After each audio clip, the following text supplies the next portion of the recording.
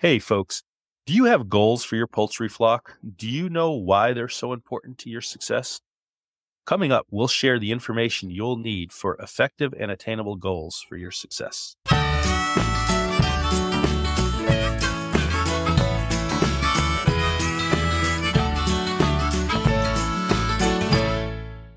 Before we get started with today's topic, we want to share our future plans for the next 13 episodes. No matter why you keep poultry, these episodes will help you build a stronger, healthier, and more productive flock.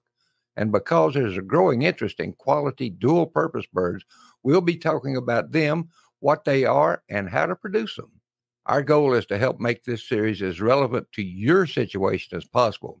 If you hear us talk about something you want to know more about, just send us an email at poultrykeeperspodcast@gmail.com and let us know, because we want to give you the information you need to succeed. Now that you know where we're going, let's get started.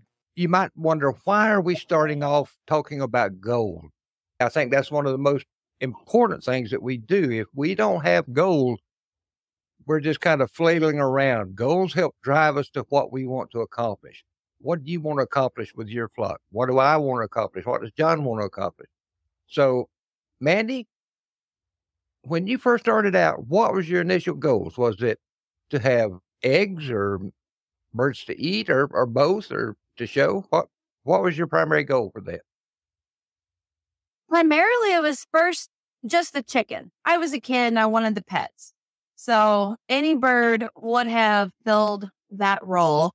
And then as time went on and I grew into the hobby and I started to appreciate more about the birds and the eggs, I learned how to cook an omelet. I learned how to do scrambled eggs.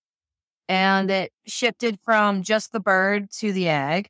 And it stayed there for quite a while before it evolved further, until ultimately reaching the dual purpose side of things. So now I'm in the category of I need the utility in both forms, but also still just having the birds, because I just really like chickens and having them around. Just looking outside the window and seeing them out on grass doing their chicken thing, and then going out and collecting eggs later, and then going back once or twice a month and processing a couple of extra boys. We had this whole cycle now that took, over 20 years to reach that point, going from just any old chicken I could catch to a more refined breeding program. It's been a journey figuring out the goals and how they've changed over time and recognizing changes that needed to be made to accommodate the goals. So in essence, your goals kind of changed over time. At least 5 different times. Okay. So have your goals helped you maintain a focus on what you're trying to do with your birds? Absolutely. And there's goals coming up that I never even thought about in any way, shape, or form, especially when it came into breeding to standard or developing show stock. Like, do I want to show poultry is something that's new. I didn't start out with 4-H. I didn't start out in a poultry club. That's something that came a lot later.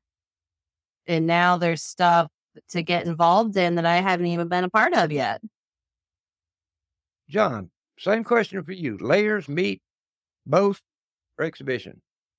And why? I am completely foreign to the exhibition aspect, so I'm really looking forward to learning on that.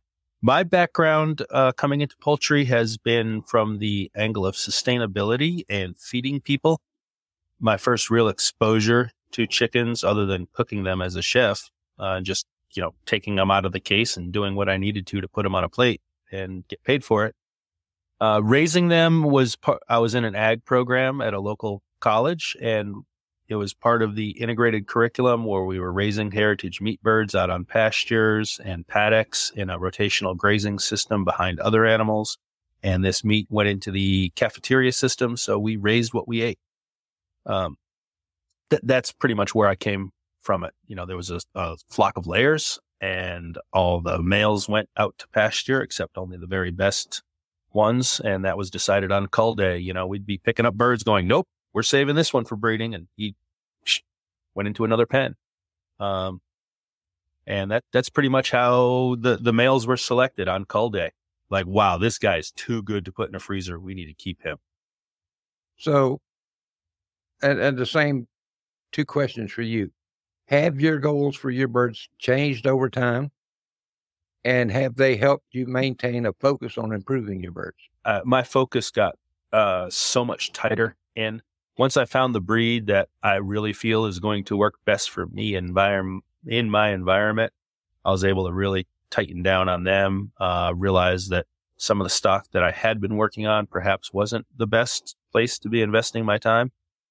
I was able to find an amazing breeder who we sync beautifully with, and he was in a similar situation, regionally doing the same things. And I believe that has shaved 10 years of time off my future breeding. Just being able to get a hold of outstanding stock from a quality breeder who can trace the pedigree back 50 years and can explain it to me and, why he did certain things and, what the results of those things were. And then he's basically doing a handoff to me as, I will to other people eventually. So keeping this tradition alive of, knowing the progeny and pedigree of your birds, I think is incredibly important. So I can go back and say, last year before I hatched these eggs out, the hen these came from laid 220 eggs a year. My John, customers are going to want to know that. I think Mandy has got a question, and if she doesn't get the answer or ask it pretty soon, she might explode. So, Mandy, what's on your mind? Back when John said the thing about shaving 10 years of breeding time off of his calendar, that rings true. When I think back to all of my experiences and how I source poultry and the problems I've encountered during the acquisition process, because it's easy to say, oh, I want this variety. And then you start finding how to go about that. Do you just click order on a hatchery, or do you track down a breeder, or do you get lucky and find them on Craigslist? There's a lot of different ways to be a buy, but if I would have given more thought to someone's breeding program when I was looking to source birds and I was goal oriented at that time, it would have saved me a lot. But on the flip side, I've also learned a lot about by stumbling through the way that I did. So I don't want to trade that education. But if I knew different going into it. You bring up an excellent point, is that by doing it, in essence, the hard way, and I don't mean that in a negative fashion, but you learn so much. And I had that same experience. Folks, I made a whole lot of mistakes coming up early on with my birds, but I like to think that I'm better because of that mistake, because they forced me to focus on what was really important. A little bit about how I kind of got started, and how my goals evolved over time. I had a very similar start in poultry to Mandy. I got my first chickens when I was 3. I distinctly remember, I don't remember the birds, but I remember one particular incident. I had been waiting on this little Bantam pullet to start laying. Now, she was just a typical backyard mutt type chicken. And when she finally laid, man, I was proud as a peacock. I grabbed up that egg, went in and put it in the refrigerator, or tried to put it in the refrigerator. Back then, we had an old International Harvester refrigerator. Now, I know most of y'all think of International Harvester in tractor terms, but they used to make refrigerators many eons ago. But it had most of our refrigerators today have a removable egg holder. Well, this one didn't have that, but it did have holes drilled in the bottom of one shelf. So I knew that's where you put eggs. So I just opened the refrigerator, put my egg in that refrigerator, and it went bam, straight through all the way and broke onto the floor. That is my earliest childhood memory, believe it or not. About the time I started in first grade, we got what was then a really large flock of white leghorns. We built it up. We had 800 birds, 800 hens laying eggs. And so from the time I was in first grade till the time I was a senior in high school, we ran a door-to-door egg route. Every Friday, man, we were delivering eggs. And so my initial approach to poultry was from more of a production standpoint, primarily egg layers, because we dealt with white-legged. How many eggers did you have? 800. 800. So Yeah. that means along the way, you probably hatched out 800 a broiler. Did you do it that? No. Back then, you bought ready-to-lay pullets. Oh, At that time, there were several farms around that specialized in 20-week-old pullets. And so you told them how many you wanted and when you wanted them. And magically, this flatbed truck with large wooden crates of birds showed up and they started loading them into your house. Do you happen to remember how much they were? $1 a piece. Wow. But that was in the 1950s. adjusted So- for inflation. These days, to me, that's a $30 bird. If I was going to sell Yeah. an 18-week-old bird, I want $30 for her. And- But if a and bird we is were- that old on my farm, she's staying. And we were getting a princely sum of, I think, 50 cents a dozen for extra large eggs. And then we went down 5 cents a dozen, or, 45 cents for large and right on down the road. But it helped me appreciate the production standpoint, although I didn't really realize I was appreciating it at that point. Then about the time I was 10, I saw a picture of a buff Plymouth Rock, and I had never considered individual breeds or particularly individual varieties. It was, what bird could I get or could we get that laid the most eggs for the least amount of feed? And then, believe it or not, I saw a little ad in the one-ad section of the Field and Stream magazine. And there was a guy not far from me, I guess he was 40 miles away, that had buff Plymouth Rocks. And so my aunt took me over there because I'd been hammering her I wanted to find some. And I was awestruck, dumbstruck, or whatever, fell in love immediately with buff Plymouth Rock. So we came back with a trio of buff Plymouth Rocks, and he also had some buttercups, and I got a trio of buttercups. Those things were about the wildest chickens I had ever encountered up to that point. I thought the leggers were bad. Shoot, they couldn't hold a candle to those buttercups. But anyway, that was my first introduction to standard bred poultry. Then when I was in my late teens, about the time I graduated from high school, I got exposed to exhibition poultry and what that really meant. So that gave me another perspective. I decided I want to start showing birds. So I did. Didn't do any winning at all with them. But I made the mistake of getting the first birds I saw that were under $5 a piece. Oh, I've been there. Oh, And the first time I got into good purebred breeder quality stuff, it was white-faced black Spanish. Mm. Because I just thought they were crazy looking with all of that white all over their face and dragging down into that earlobe against the green sheen of the black feathers. Mhm. They were so weird. I had to have them. And it was just as bad as when I had met my first frizzle at a flea market in the early 90s. And I looked at my mom and I said, I have to have that chicken. That one right there, I have to have it. And I think I laid out $7. A princely sum back then. Well, yeah, back then. And then the white-faced black Spanish, I came by them from a fair, actually.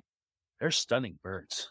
Back in the day, there used to be some really good quality birds just at the local fair, and it's dwindled significantly because I was born in an urban area. This whole farming thing and the homesteader thing, that's something that came later in my life, and I'm one generation removed from the farming that was in my family. So my parents and most of their siblings were all, citified. But Well, the interesting. California was urban, but there was still some really good birds there. But if you go there now, it's not the same. It's not like that anymore. Well, up in your area, there used to be several string men, and that's how they made a large chunk of their money each year. Is they would take 200 or 300 birds of different breeds and varieties, and they'd hit all of the county fairs and all the state fairs. Also, they're the ones filling the cages. Yeah, but you could make They were enough also money selling. off your show premiums or your show winning.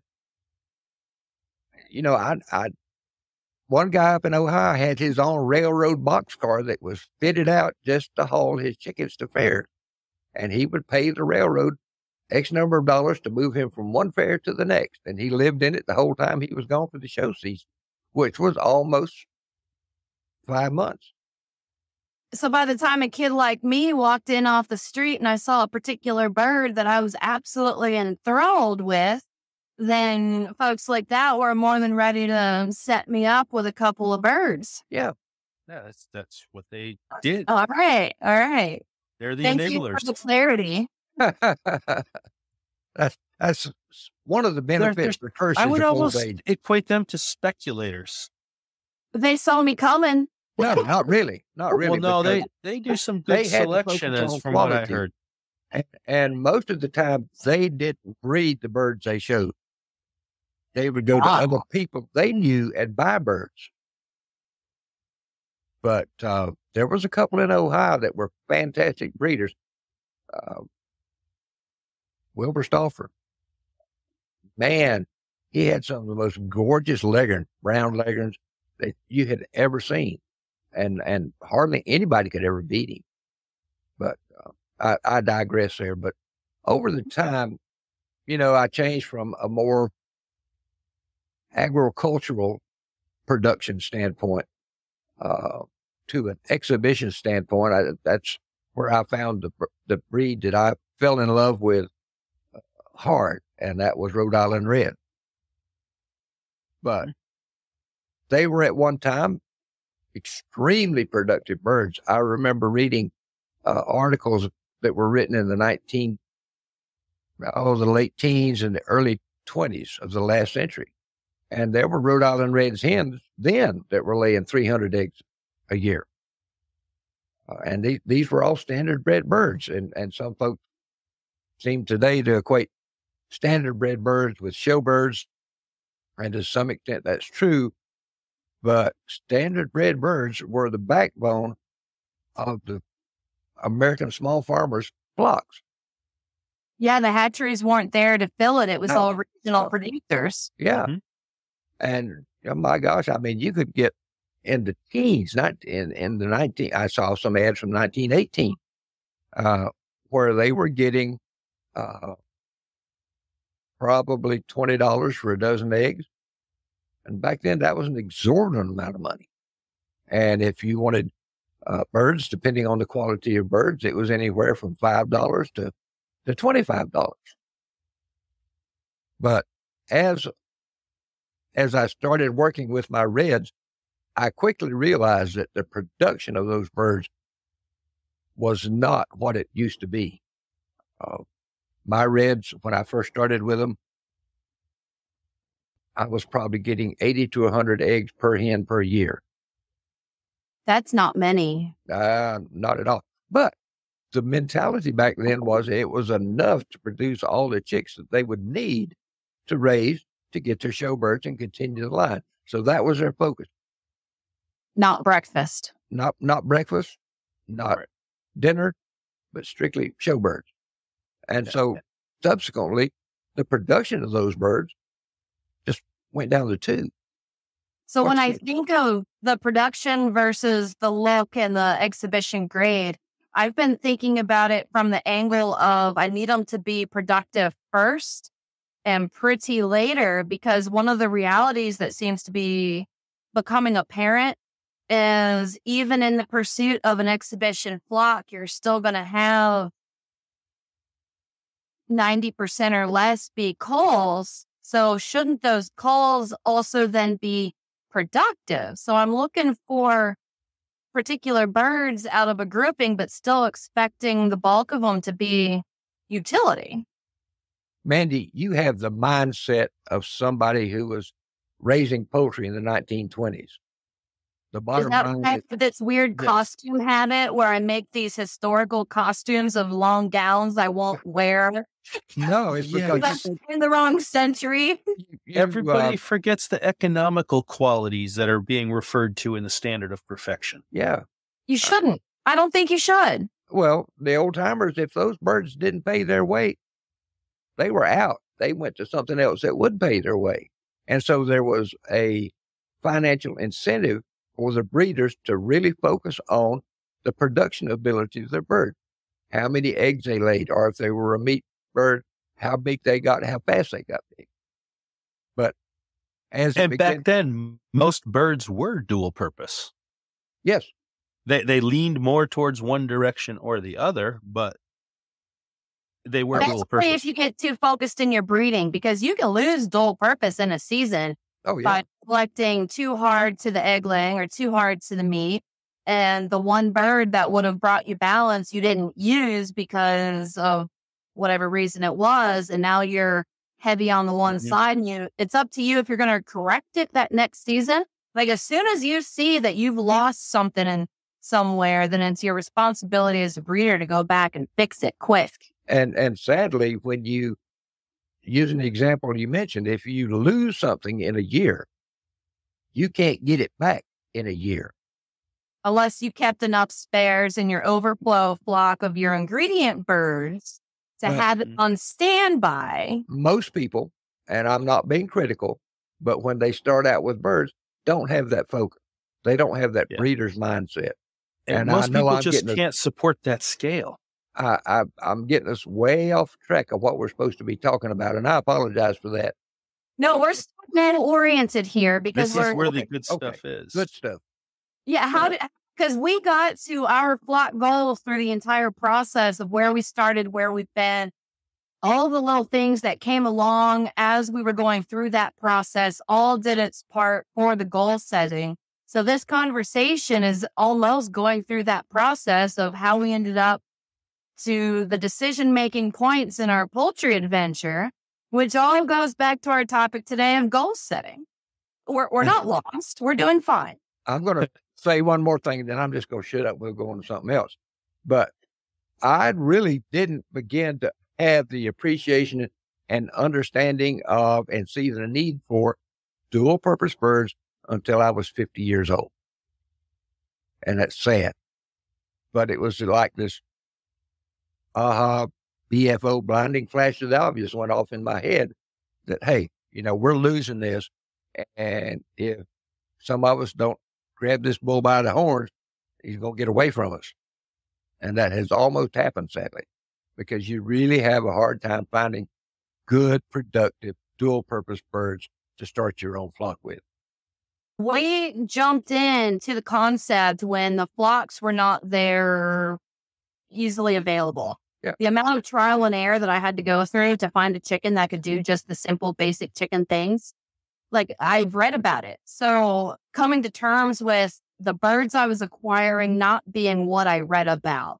Because if you Google a breed and you read through the points that they're supposed to be able to meet and you get excited about that variety, like, yeah, this is what I want.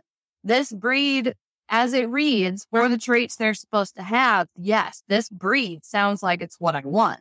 But then you order them in, probably the first ones you came across, and then you get them, and they don't quite live up to the expectation. Not at all. Not at all. But we're beginning to see a resurgence or refocusing of poultry folks because I see more and more people talking about this dual purpose concept or I want birds for eggs, and they get some of these standard bred birds. And like I said, you get 80 to 100 eggs a year off of them. Yeah, going back, Polish. And let me ask you too, what do you think Polish were when they first came to America? I have no idea what they were, but I know what they are now. And I can say I don't have a desire to go get some. What do you see them as now? Owl bait? Ornamental hawk bait. Ornamental. In my case, it's owl bait. Do you know back in the teens and 20s of the last century, there were some lines of Polish that were outlaying Leghorns. Really? Yes. What happened? They lost the focus on production. They got fancy. They went strictly for the crest and the ornamental aspect. But, those birds came from Europe and they were egg-laying machines because they had to be egg-laying machines. So they sounds just like happened we to be need a egg-laying machines that had a little hairdo on them that looked ornamental. So now it And sounds like we need a 3-purpose bird to keep them alive. We need to show quality and economic quality and sustainability to satisfy all the genres. And I'm always coming back to, shouldn't the form follow the function? And if we're breeding them to standard, shouldn't these economic qualities come through inherently? John, you're getting close to hitting the nail on the head. We don't need really a 3-focus bird. We don't need a bird what we need is a good standard bred bird, because when birds are bred to a written standard, they should be capable of doing what they were bred for in the first place. All right. Well, sounds like a great topic for a podcast series. And it's a shame no one's talking about this. yeah, and it is. And it is. And I'm so glad we have the opportunity to talk about it and share with our listeners. So I'm going to climb down off my soapbox now. But what's a question you have for us, Mandy? Oh, I don't know. My brain's on fire right now, and I'm thinking about where I've ended up with poultry and where I hope to go and what I hope this podcast to cover. And I'm really glad that I fell in with you two. Uh-oh. I think we're really good at finding questions for the other experience, because we're so, I know Rip and I have similar beginnings, but he's been at it so much longer. And then we've got John coming from wherever he came from. Where this focus on food.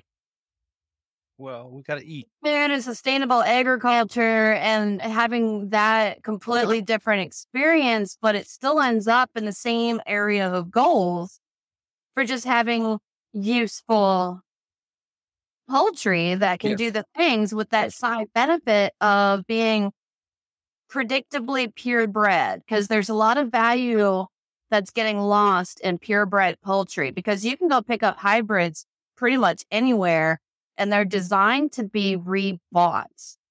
Yes. You're not supposed to breed those. You're supposed to trust the breeding of where they're coming from and refill as needed. But where all three of us are similar is we like that freestanding, breed it yourself, guide your flock sort of thing. Well, the hatchery sort of caught on to the potential of hybrid. And they've made it very easy for the public, which is no fault of their own. They're filling what the market's demanding. They gave them what they wanted. Birds that laid well, or birds that produced a bigger carcass. But those birds are all what I would refer to as a terminal cross. That means they are not capable of reproducing themselves like a standard bred bird would. You can breed 2 standard bred birds of the same breeding variety, and you will get chicks that will grow into birds that look like that. You can take those, layer hybrids, and breed them together, and you get a mishmash of colors. Oh, man. You get production that's all over the place. And the same place with the Cornish crossbirds. That's another terminal cross. They can't even stay alive to mating age. Well, and that's because they're giving the market what they want. It's birds that grow fast. They're raising them from chicks to eating sized birds in 7 or 8 weeks. Sure. Mandy. So I think we've opened a can of worms, and there's a rabbit hole we can probably go down with every episode we can come up with. And I'm hoping for this podcast to explore all the different avenues of approach, all of the different goals you can have, how to make sure your expectations are aligned with your goals, and preparing you guys for the learning adventure that it is. You can't learn it all at once. You can't read one book and be done with it. There's a lot to go over. So on that note, we've got a lot in store for you guys, and we're going to explore rather extensively, talking amongst ourselves and looking at the research, looking at the data, our own personal experiences. We're going to try to talk about as much as we can. That's a really good background into who we are and what makes us tick and where this show is heading. I hope this falls in line with what you want to hear about. But we definitely want to hear from you folks because, your feedback will help guide us to make sure we're giving you the information that you want in a format that's accessible to you. And, I just realized, folks, we had a whole list of questions we were going to bounce off of each other, but we got so fired up that we covered all the questions just with the first question. I think it's amazing. I am excited about the possibility of what this podcast can bring to poultry keepers. Okay, I'm going to say it. I'm the oldest amongst the group, so I have the best historical perspective of poultry and what it's been. I've studied it a lot. Mandy has hands on building a better bird that is dual purpose. John has the scientific background and the approach, and he also brings a unique perspective as a chef. So we're going to be getting into how to cook these rascals after we raise them, because that's an important aspect of it too. But coming up, our next episode, we're going to be sharing with you some educational resources that you can use. We're going to take the guesswork out of it. We're going to tell you what we found that works for us.